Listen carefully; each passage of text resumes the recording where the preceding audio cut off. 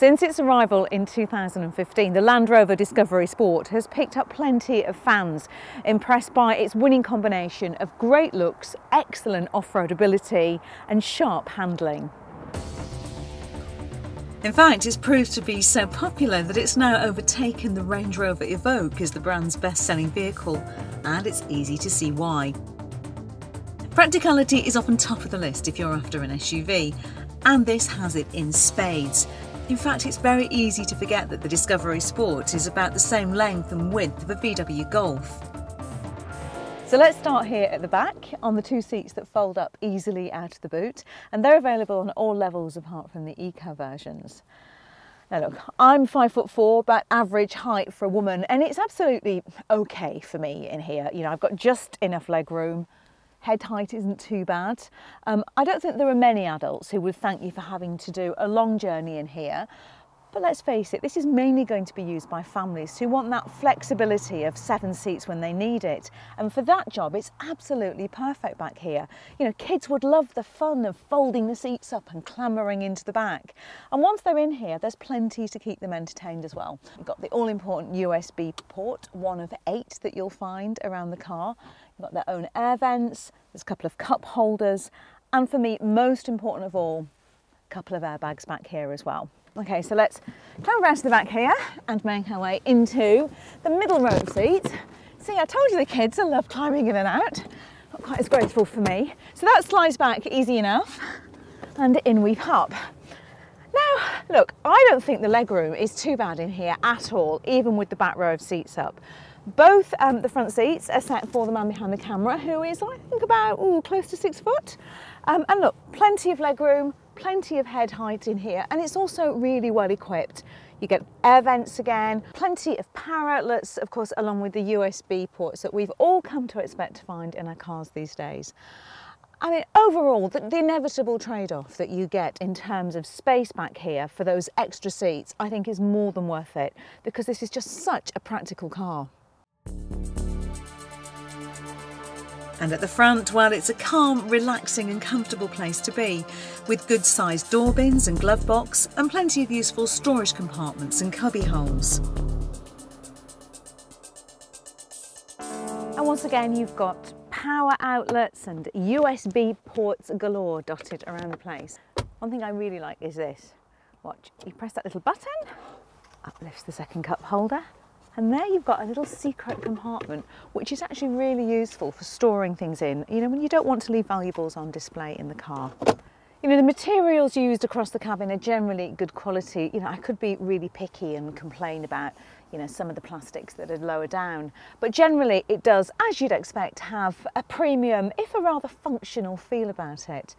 Now really the heart of the interior, as with most cars these days, is centred around the latest version of Land Rover's infotainment system.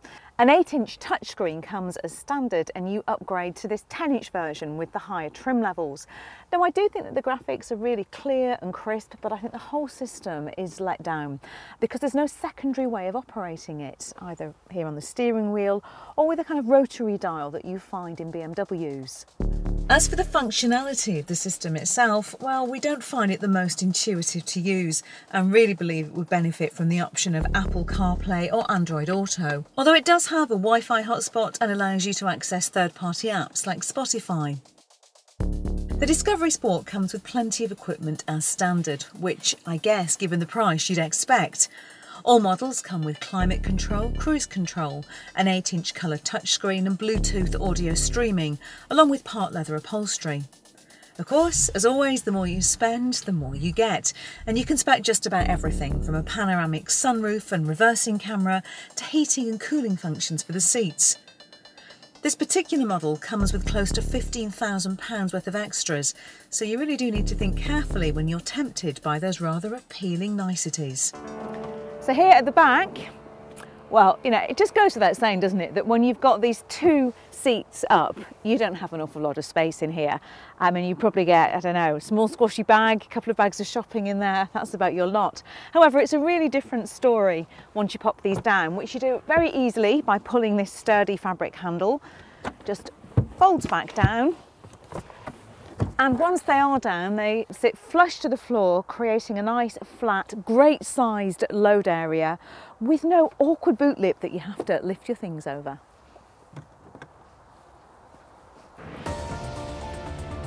As I've already mentioned, this isn't one of the larger SUVs, and in my book that's a good thing, as its compact size and car-like steering makes it easy to drive and park, even without the array of parking aids that you can opt for. The Discovery Sport is currently available with just one engine, a 2-litre diesel, which is paired with either a 6-speed manual or our preferred choice, an excellent, really smooth 9-speed automatic box.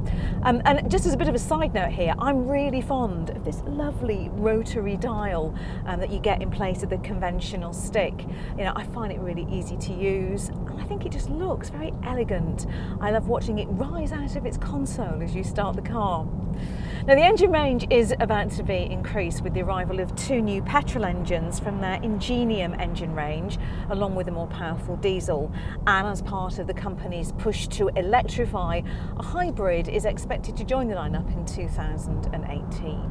You know, all-round visibility is of course excellent, and I do think this is a really nice driving position. You know, I don't feel too high, too king of the road, but I still have a great view. And of course, that extra height does instill extra confidence behind the wheel. Now, the Discovery Sport borrows heavily from the Range Rover Evoque, which is a really great starting point. But the Sport uses a completely revised rear suspension system, mainly to increase the interior space that you've got back there.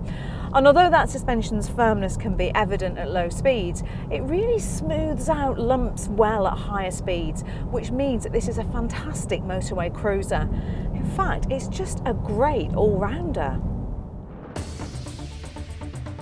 And being a Land Rover, this is one SUV that is just as capable off-road as it is on. But look, let's be realistic. The nearest many of us will actually get to going off-road is driving on one of the many pothole-filled roads that we have here in the UK. But what its capability does give you is confidence and peace of mind when the road conditions are poor. And it's good to know that the terrain response system will always optimise grip, whilst you can choose to tweak the setup to tackle a variety of surfaces such as mud, sand, snow and rocks. When it comes to safety, the Discovery Sport's excellent credentials scored it a full 5-star rating by the experts at Euro NCAP, which was achieved in the tougher tests introduced in 2014. Cameras trigger emergency braking to warn you about and try to avoid a collision.